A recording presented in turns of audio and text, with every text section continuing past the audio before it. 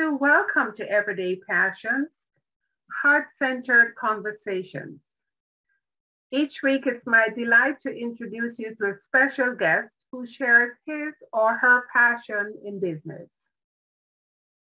Today, I'm delighted to be joined by Michael Fieger. Welcome, Michael.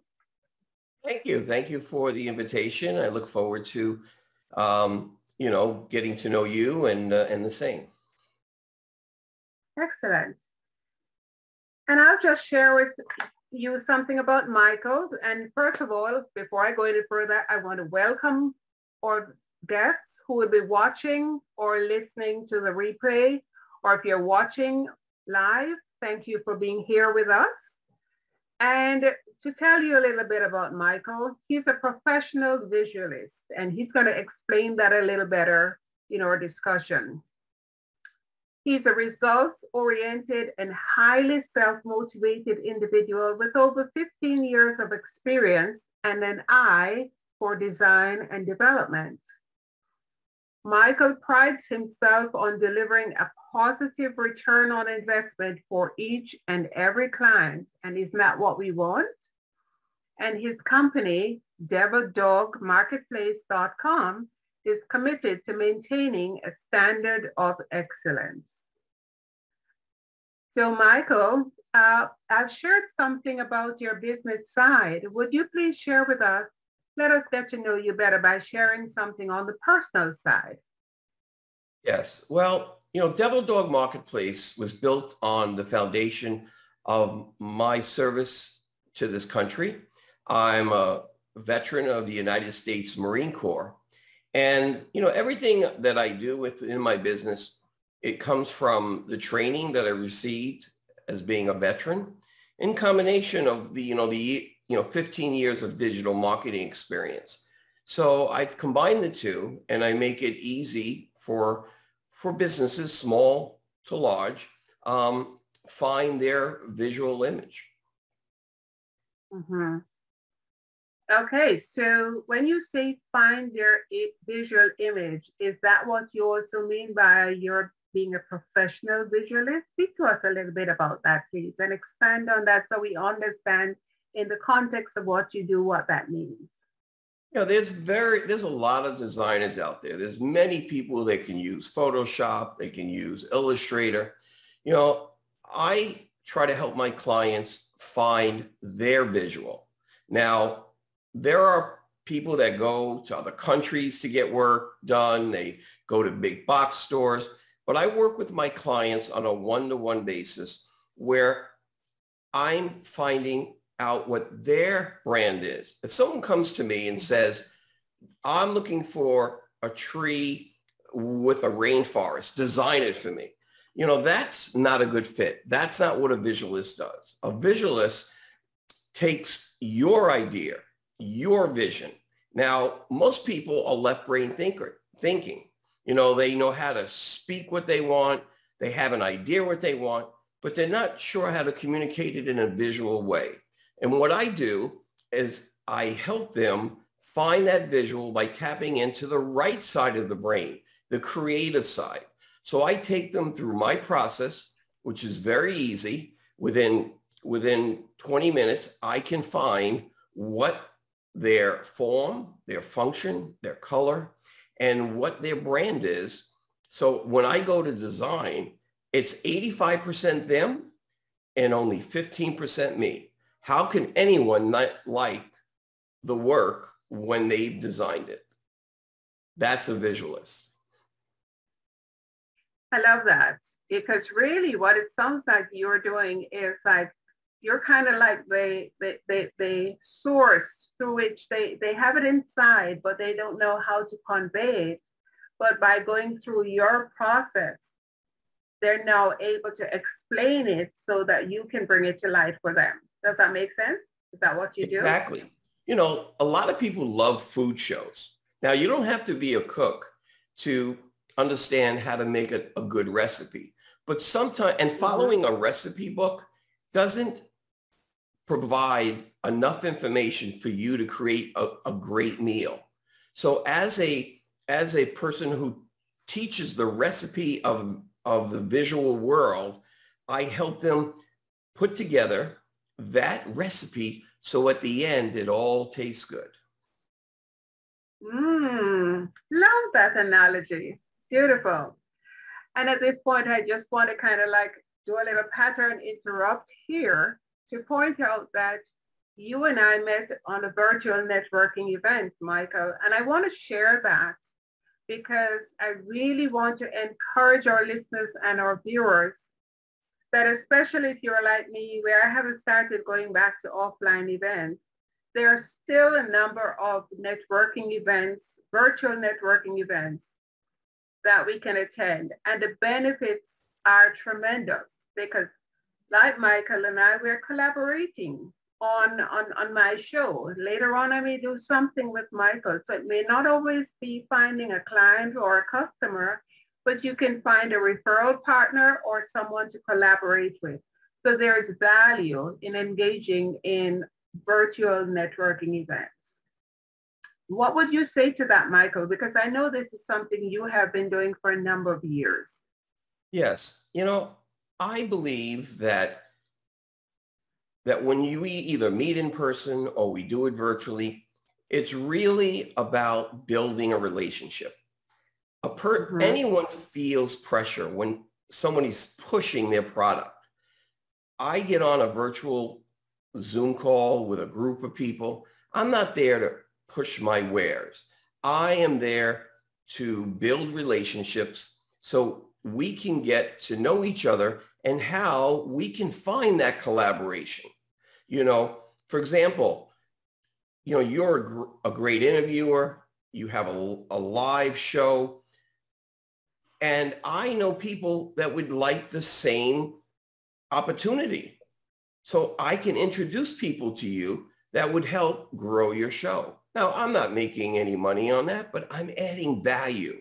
And people remember the value that you add. And so that separates you from those pushy salesmen, because I'm not in it to win it. I'm in it to make a difference in people's lives. Beautifully said. That is so, and we go with the same attitude when we're at live networking events. We don't go around, or that shouldn't be our goal, to just go around and pass out our cards and then they end up in the garbage bin. We should go with an attitude that we're going to give. And the law of reciprocity, it comes back to us eventually, but we want to give. And so I admire that. And that is what I found with you, along with many of the other individuals who are in this particular networking event.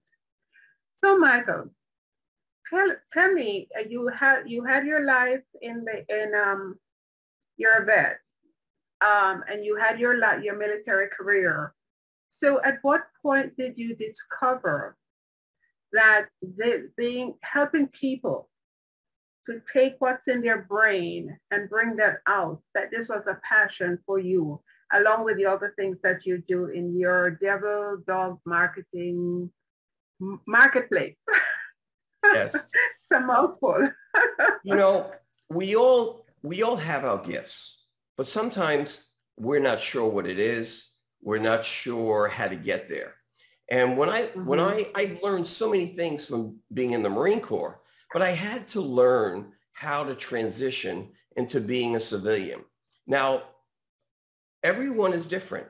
Some people are very analytical and some people are not. And I found out that, I have a creative spirit. I was trying to fit into the analytical world. Now, I was good at it, but that wasn't my gift. My gift is to utilize the visuals in words and the visuals in design. Once I identified that, and I actually ran into it by mistake. I was sitting in a math class. Now, we know that some people are really good at math and some people struggle. I didn't struggle, but it wasn't fun. And this math teacher, he was a statistic teacher. He goes, I'm going to teach one side of the class one way, and I want to teach the other side of the class the other. Who here are lefties? And I raise my hand. All the lefties go on one side of the class. All the righties go on the other. Now, we only make up like 2% of the population, but he taught the class for my brain. And do you know that I got an A in a class and it was fun? Then I realized at that moment that I'm a right brain thinker. I'm trying to force myself to force that muscle, that left brain muscle. And it was a lot of work and it was exhausting. Once I figured out my gift, I was able to develop it and help others to do the same.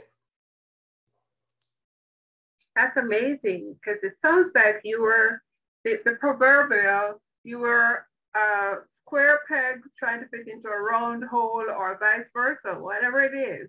Yeah, some people do well. Yeah, some people do well within a box. I was always outside the box. I would love to paint outside the lines, and the teachers try to put me back in the box. No, I want to color out here, and that's okay. That was who I am. That was my language. And, you know, and I do better when you allow me to speak the language that I was birthed with. That is awesome. I wish, you know, more people, because who knows, just like how you felt constricted within that box, the same way other people who have been raised to believe that they have to behave a certain way or they have to go on a certain path. And we see this especially now that people are beginning to reject the structural way of life. You know, we're led to believe, okay, you go to school, you go to college, and then you pursue a certain career. And forget about all those fancy dreams you have, all those things that are not going to make you money right away. You're supposed to go this path. And then suddenly at some point in their lives, they recognize they can no longer stay in that box. That mold is not for them. And especially now, following COVID, so many people are desirous of branching out and spreading their wings in a different direction. Exactly. So what would you say to those people? What would you say to those people who feel constrained by where they are, what they have been doing? And they know that there's something deep inside that they really want more of. What would you say to them? I would say to them, it's okay to be different. Doesn't make it wrong. Doesn't make it right. You know, some people do learn better standing up, right? So I give people permission, and give yourself permission to learn the way that you do. I'm a visual learner. I can sit and read a book, but if you want me to be successful in what I do, I watch video, I hear audios. People learn differently. And I say, be your incredible self. Don't let anybody change who you were meant to be. If you're a creator, express your creativity. And there's nothing wrong with it, you know, and focus on what you can do right instead of what you can do wrong, what people tell you you're doing wrong. I always say to someone, whether I'm in a relationship or I'm getting to know them, if you focus in on the 80% that's good in yourself, people will ignore the 20. That may not be perfect. Yes. No, it won't be perfect, but that's sound advice. Thank you. I like that. Focus on what you do right. So having attended subsequent networking events since the first time that I connected with you, I hear people give you great testimonials. So tell me, Michael, what are some ways that this wonderful passion of yours, you have been able to use this to impact the lives of other people? And you spoke at the beginning about small businesses in general, but small businesses seem to be where you have that little passion for helping them to grow. So how would you say you've been able to impact them? Well, I had the privilege to learn something recently about myself, and I recommend you can contact me about it. It's called the bank method, and it's a code breaker. We all have our own code. I happen to be a nurturer. I happen to be action-oriented, a blueprint person, and knowledgeable. That is my code. And it's great if you can identify who you are and communicate. If I'm talking to you who's a blueprint person, you like things within a box, you like processes. If I talk to you like a nurturer, we're not going to speak the same language. So if you want to find out more about Bank, I'd be happy to share with you. It enhanced my life. Even though I was doing this, anyway, because of the gift of discernment, it provides a scientific method to be able to understand yourself and speak in that person's code. And so I think what happens when people meet with me, they feel like I'm connecting. And I think that is the first step. Yeah, that makes a lot of sense, because in order to build a relationship, you must make a connection. Once the awareness part is done, you're aware of each other, then you need to be able to connect. And connect is more than just saying hello. It's more connecting with understanding, so that you're able to speak to them in the language that they respond to. And I'm fairly familiar with Bank, because one of my partners actually is someone who promotes Bank, and I have not used it personally. It's a lot less complex than DISC, which I'm pretty familiar with. And I think it gives you an opportunity to understand someone quickly. And that is essential, and that's just what you shared. So, of course, that's something that if anyone who is listening would like to reach out to Michael about, then by all means, feel free to do so, because I'm going to be putting the website and Michael's telephone number, all his information. But when you get his website, the telephone number is there. So is there any last minute point you'd like to share, Michael, that can inspire people? You have shared a couple of inspirational ones as well, but is there anything last minute you'd like to share? From a business point of view, if you have an idea, but you're not sure where to begin, reach out to me. There's no cost to have a conversation, and I'll be happy to help you transition to becoming the entrepreneur you were meant to be. Excellent. So, Michael, thank you so very much for being here with me today. I enjoyed our conversation, and I'm sure our listeners did as well. And as I said, I'm going to be placing your information making it available to them so that they can reach out to you if they desire to do so.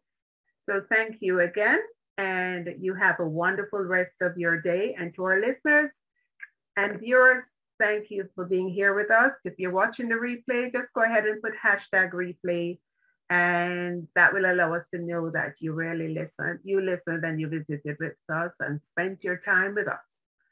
So have a wonderful rest of your day.